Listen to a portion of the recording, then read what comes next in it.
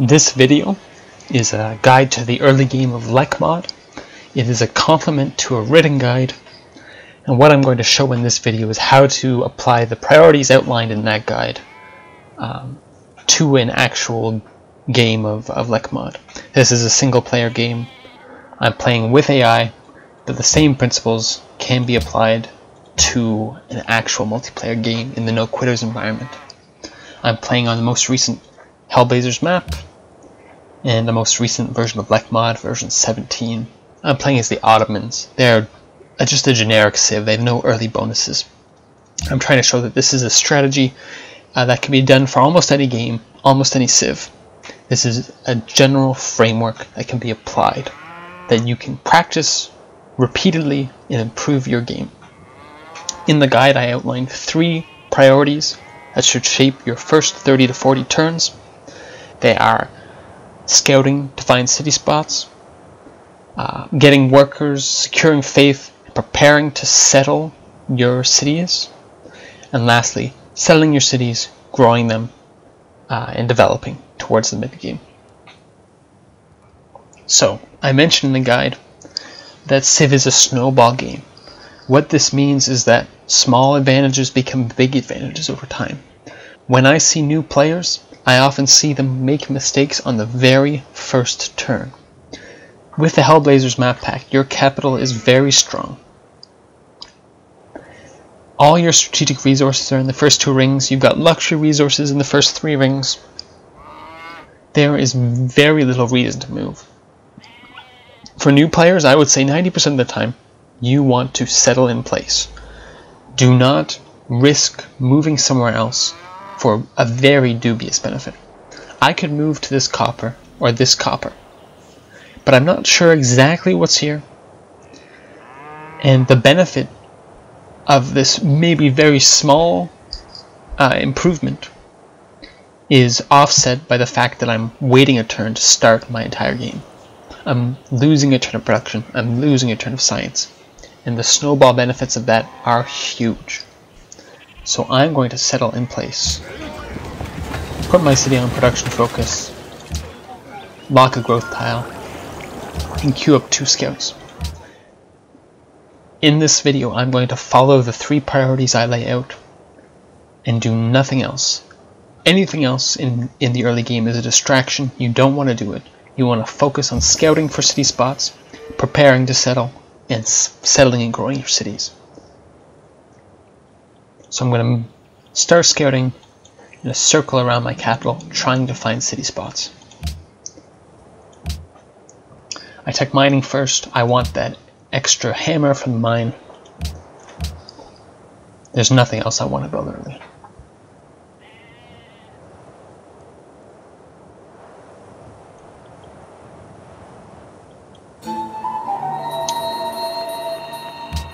I'm going to not take this ruin. I want to keep my warrior in open terrain, try and get the most out of its sight.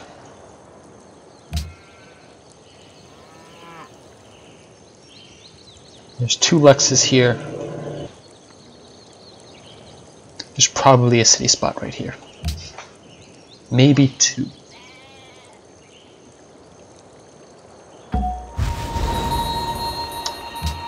City state right here.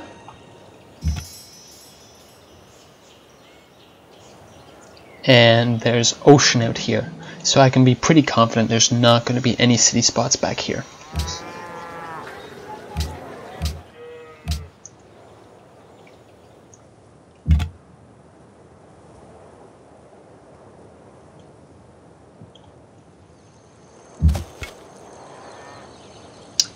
Unfortunate rough terrain, but nowhere to go.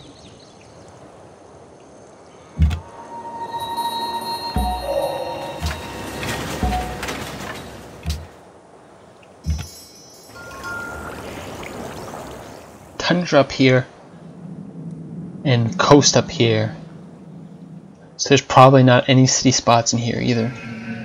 Now that I've finished my first 2 scouts, I have a decision to make. I can either build a monument hoping to go liberty, or I can just build a worker and go tradition. I outlined in the post the reasons why you want to go tradition or liberty, but not honor or piety. I'd very strongly recommend this for new players. Either stick to liberty or stick to tradition and finish the tree first before taking any other policies. If you want to go liberty, you have to build a monument now, or else your culture will be too slow. But considering I see just 1, maybe 2, maybe 3 city spots, probably nothing back here, I'm going to go tradition. I don't have enough space for liberty. Build a worker, tech pottery. I need to start preparing to settle cities.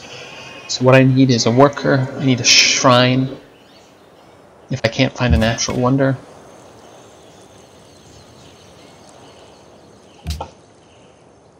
And I need to start preparing to think about where I'm going to put my cities. I've got a city right here, maybe a city right here, another unique lux, or city-state.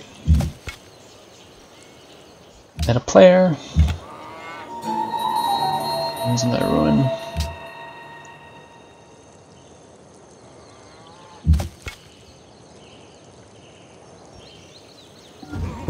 I'm gonna wait on this ruin for 1 turn.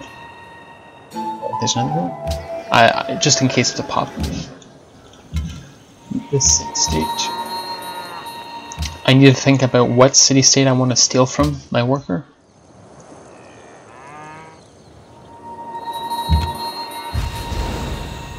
Pop ruin, perfect.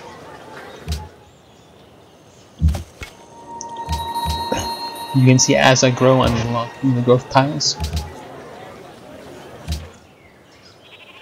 And 4 pop is good enough. I've got 4 hills I can work, that's perfect.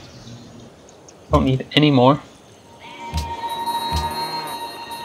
Building a granary would be a waste of time. I outline why in my post, but the gist of it is the benefits take too long.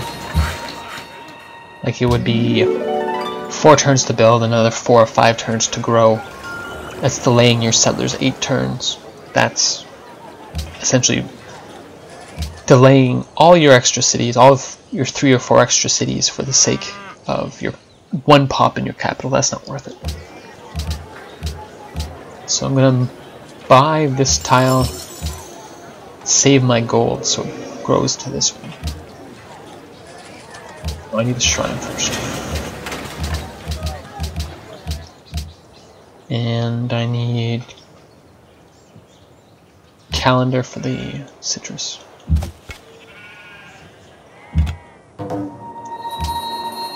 Okay. Nice wonder. I might be able to steal from Chaco Canyon. I might steal from Wellington.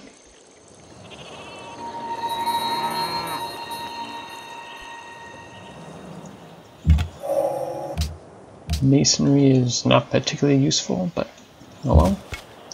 Another lux here. So I have 1, 2, 3, 4, 5 unique luxes. Probably 4 cities then. Maybe 5 if I find one more. I don't know if I'll be able to sell this spot. I'd like to though for the wonder. There's a city-state up here that might be blocked. There's barbs near here I might not be able to steal.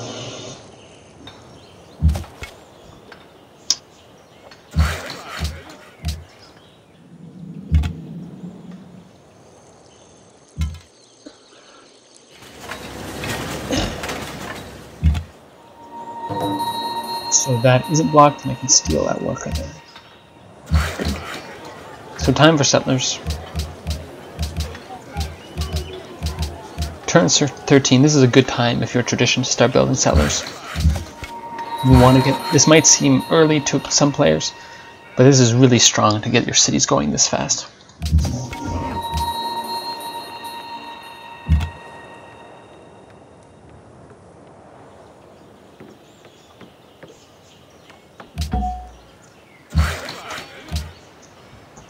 Hopefully that doesn't make this player too angry. So I'm going to need Lux trades. Sometimes hard to get Lux trades from the AI on single player. because they're slow to improve their luxes and they get mad at you very easily.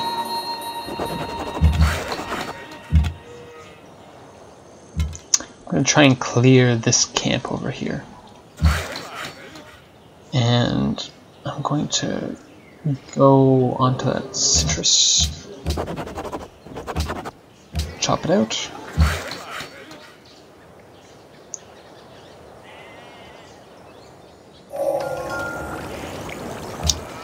Find my horses next. The first thing you want to do with your workers is always improve luxes or clear hills if you to produce settlers. If possible, you want to be working 4 hills while building settlers. I'm going to work 4th hill next turn.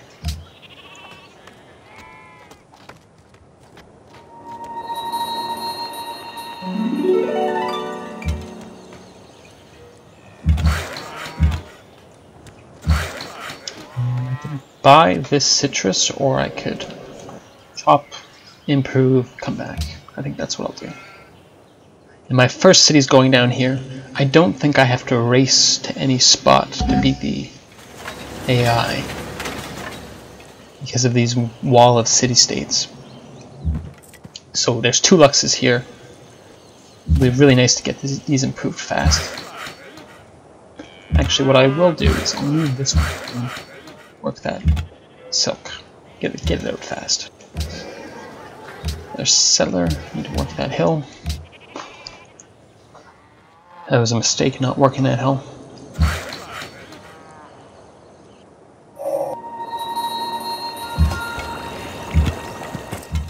You clearing the camp. It'll be nice that I only have 1 camp here. I need bronze working for this cocoa.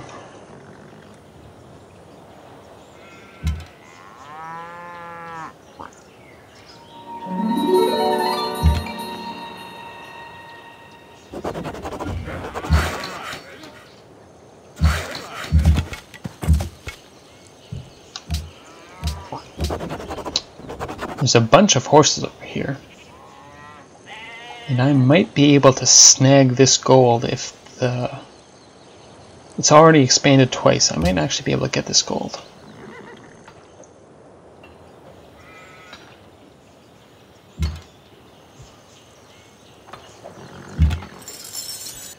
Perfect.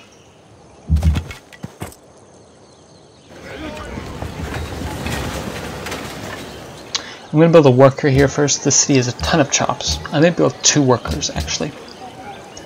This city's got 1, 2, 3, 4, 5, 6 chops at least. It'll be really good to get this city going quick. I could build a granary first, but building a worker and then chopping of the granary would be just as fast, and it's good to have plenty of workers early. This is something newer players make a huge mistake about, not building enough workers. And I want to get my scout up around here, maybe steal another worker.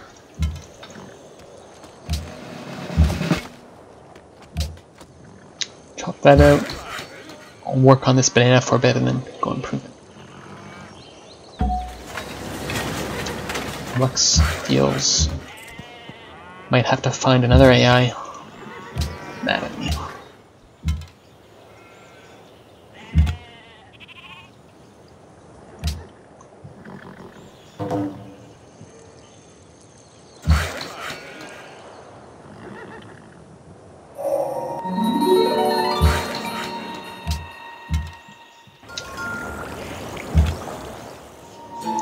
Another Lux, or another ruin in there. Very nice. Bringing this warrior back. My next city, I think I want to settle right there. There's more growth than I thought there was. That's pretty nice. Trapping. I grow there in 2 turns. Notice how I'm improving my luxes immediately as my cities go out. I could move on to the hill here, but I've got enough gold to buy it from here. This is a slightly better spot. It's farther away from the coast. It's on horses, which I like. I'll go unhappy here for 2 turns. That's unfortunate, but can't really be helped. I'm getting no luck steals, haven't made any. Yeah, I'll buy out the gold. Worker first. There's no point in building a granary if I can't grow. 95 gold, pretty nice. And there's another player.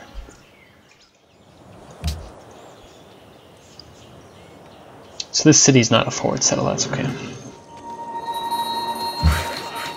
Start working on that. Get the happiness. Free to grow. That's good.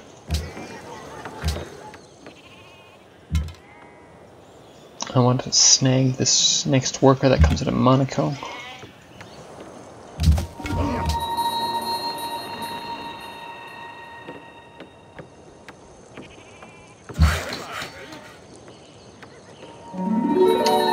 Pantheon. Religious idols looks good. That's gold, or that's faith and culture off copper and gold. I've got a bunch of copper. I've got a gold. Looks good to me. It's generally, if you're not sure what Pantheon to pick, the one that suits your lux is usually a good idea. It's a mix of faith and gold. Usually works pretty well. I'll want this worker to go to the cocoa, this worker to go to the gold.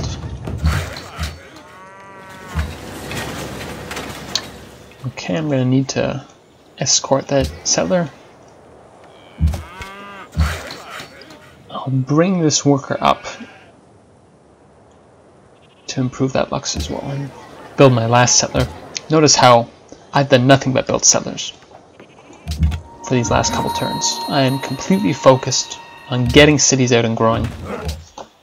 I am not distracted by anything else, not building any wonders, not building any extra military, not building anything that distracts me from my goal.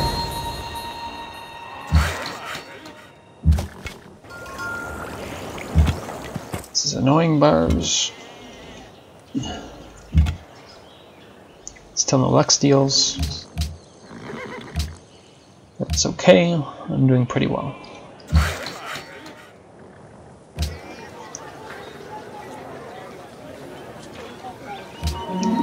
To settle these other cities, you want to be growing them if you can, having them on production focus.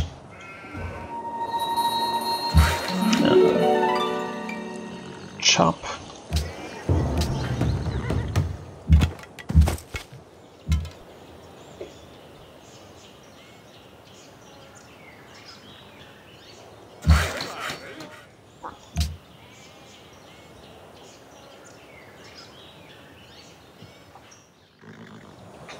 Improve luxes, please.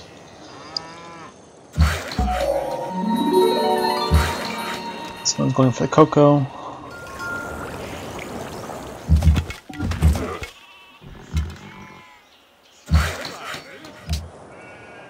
Selling for the extra trade route. Not scouting very well over there.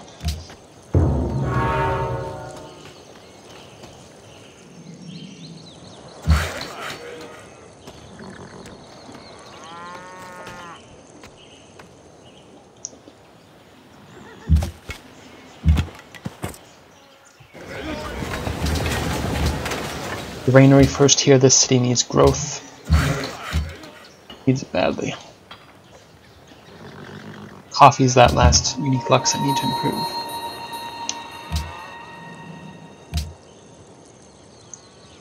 Oh, I just lost out on a trade there. Wasn't quick enough.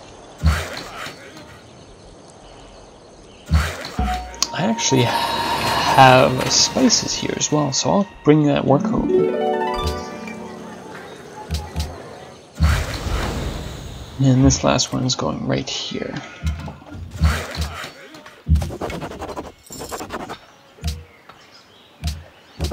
And there's extra resources up there, that's very nice. This is a pretty good city after all.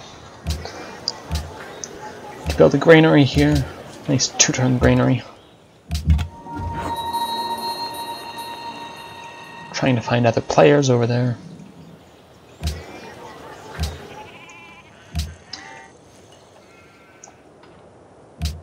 Do you still hate me? تحياتي. Nope. Good.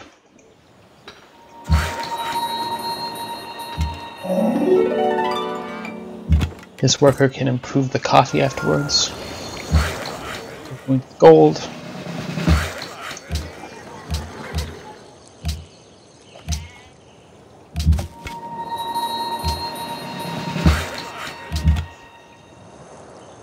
I would like to steal more workers from Monaco as soon as they stop getting abused by barbs.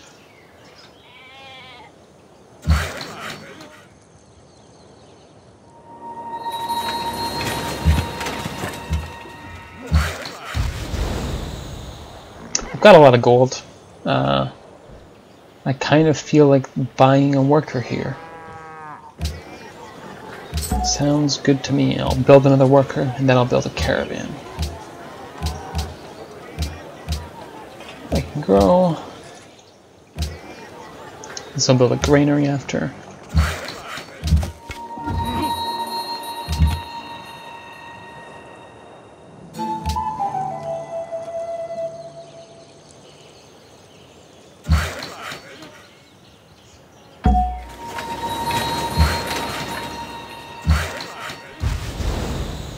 Chop that deer. And I'll go unhappy just briefly.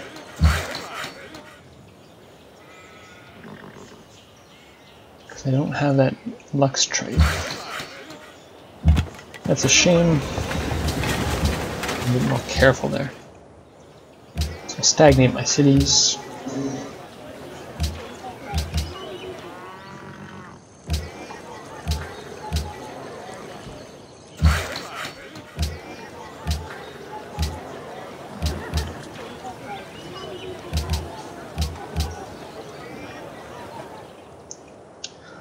I can buy this wonder.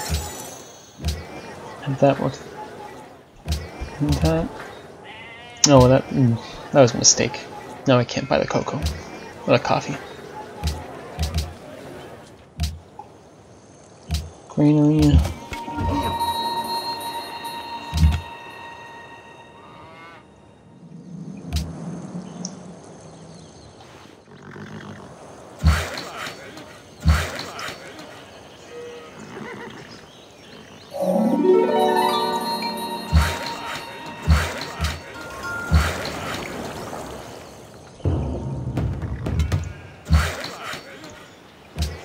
I can buy the coffee. Good. Notice how the first priorities with my workers are to improve luxes, then to chop forest, and then after that I start improving tiles.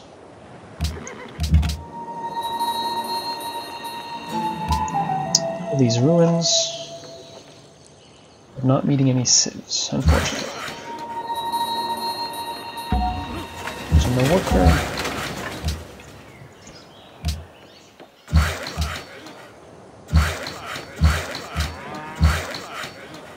I'll be happy in 2 turns. It's unfortunate. It's slow, but I don't have a choice.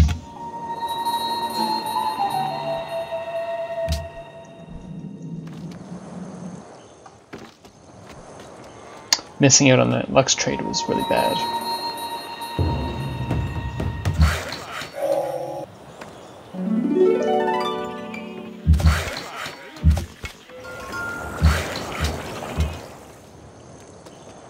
What? Over there. There. I'll try and... Over there, I want to clear that one.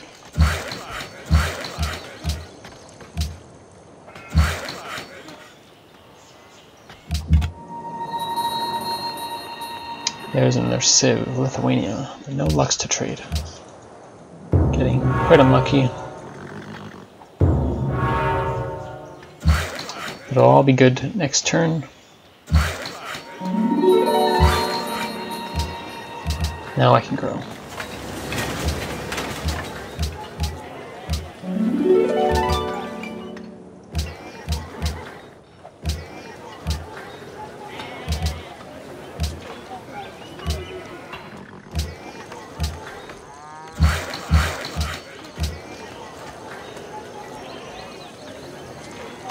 I could build another scout here. It's good to go meet players, especially when you're lacking on happiness. Can also help clear this camp.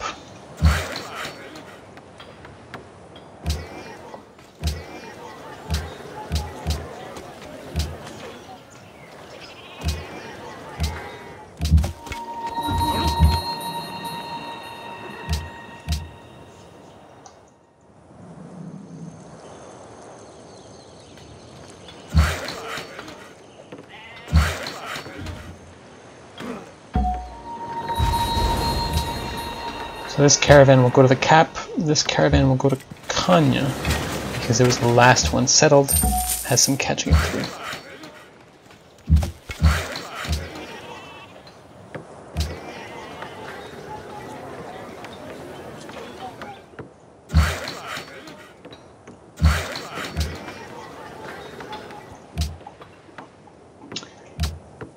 Maybe another worker. It's good to have at least 2 workers per city. So I've got 1, 2, 3, 4, 5, 6, 7, 8. So I need probably at least build 1 more. Or I could steal more. Maybe I'll just... No, a worker's good. I've got plenty of unimproved tiles here still.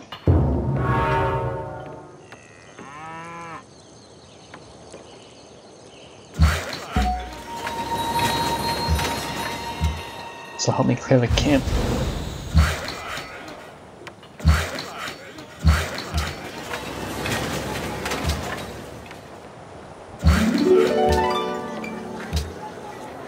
I like to build watermills before libraries, just because the extra food and extra hammer, it adds up a lot over time. In the long term, it gives you more science than building the libraries early. There's a lux trade, finally. Assalamu alaikum. Now I've got lots of happiness.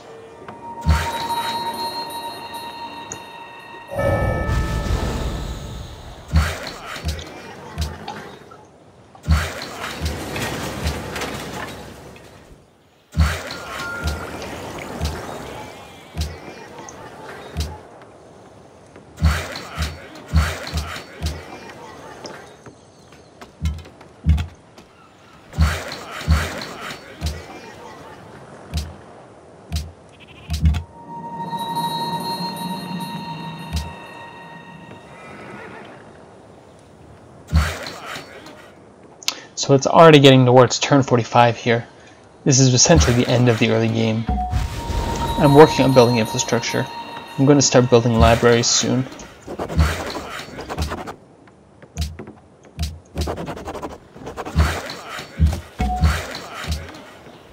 You can see what the science benefit is of not building early wonders, of getting those cities out early. Because my cities are already pretty well developed. They're generating plenty of science. I'm in a strong position here. Chaco's losing its workers, so maybe I can return them. At this pace, I'm going to get to civil service before turn 60 probably, turn 58, 59. Once you play a lot of these games, you get a good feel for where your sim is at. And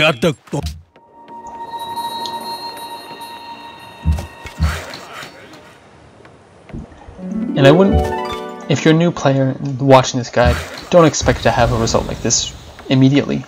This is the result of playing a lot, essentially, having a lot of practice, and this is something that improves with practice. Things like managing tiles, things like not dying to barbs. These are things that improve over time. And again, because it's a snowball game, the small improvements make a big difference. The very best players are just a tiny bit more efficient than the very good players. But that difference makes a big deal. Makes a huge separation by the end of the game.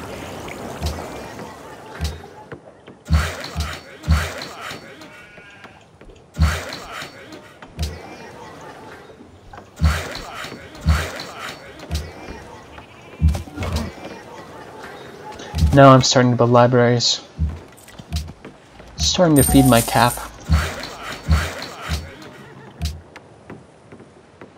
So it's turn 46, for example. That's a pretty common timing for hanging gardens to go.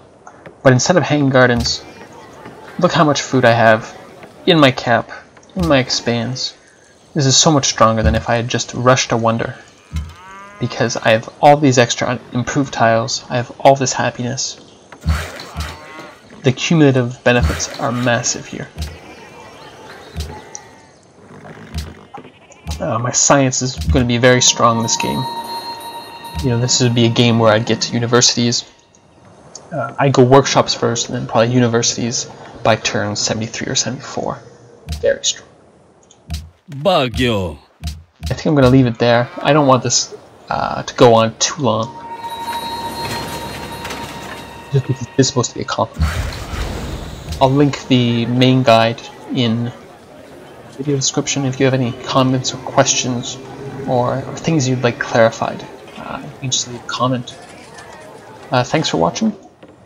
Maybe I'll upload, I'll take recordings of me playing some multiplayer games, and maybe I'll upload them just to show you more of what that looks like in an actual multiplayer game versus just messing around in single player. But the whole purpose of the guide is that these are principles that can be applied in every game. That's not sort of a specialist strategy. It's not something you need a lot of experience to do. And these are things you can repeat and practice every game. Thanks for watching.